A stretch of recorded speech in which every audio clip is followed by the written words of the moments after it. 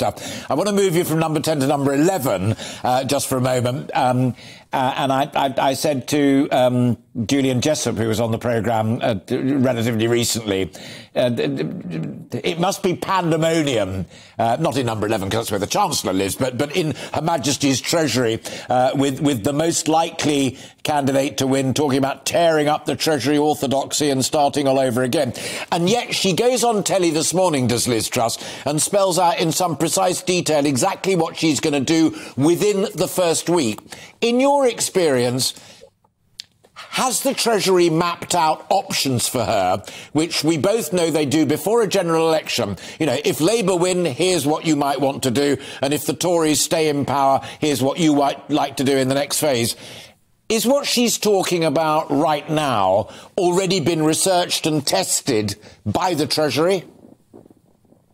Yes, I know that for a fact, actually. And what they're looking at is, at the moment, is the state of the public finances, the fact that inflation has already eaten quite a lot of the spending that's already been given to departments. So what departments in government, like, you know, the health, that obviously runs the NHS, those departments have got a fixed amount of spending that is already eaten away.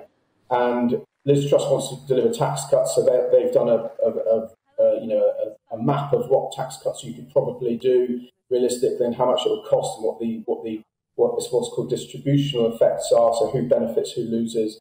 If it's business ones, it will be, you know, whether tax cuts actually promote growth or they're just a subsidy. But I think what the big issue for the Treasury, what they'll have is come sort of mid-September, coming into winter, we all know there's this big energy crisis, there's inflation going through the roof. Literally every public body and business group on the planet, and I think we're already seeing this actually, is going to start asking for handouts, subsidies, bailouts, all sorts of stuff, as well as, you know, a whole sort of liberal left commentariat screaming for more money for people that don't have very much in the face of rising costs. So that is the big challenge for the Treasury. And the only thing I'd say on that is that Liz Truss can't allow public opinion and calls for public money to kind of dominate and determine her direction, because you can't ever win. You'll dole out some money and everyone will scream that it's not enough, and everybody else, because they've seen money being handed out, will want some. So you can't ever win in a political strategy doing that. You have to prioritise, deal with crises, but not go too far.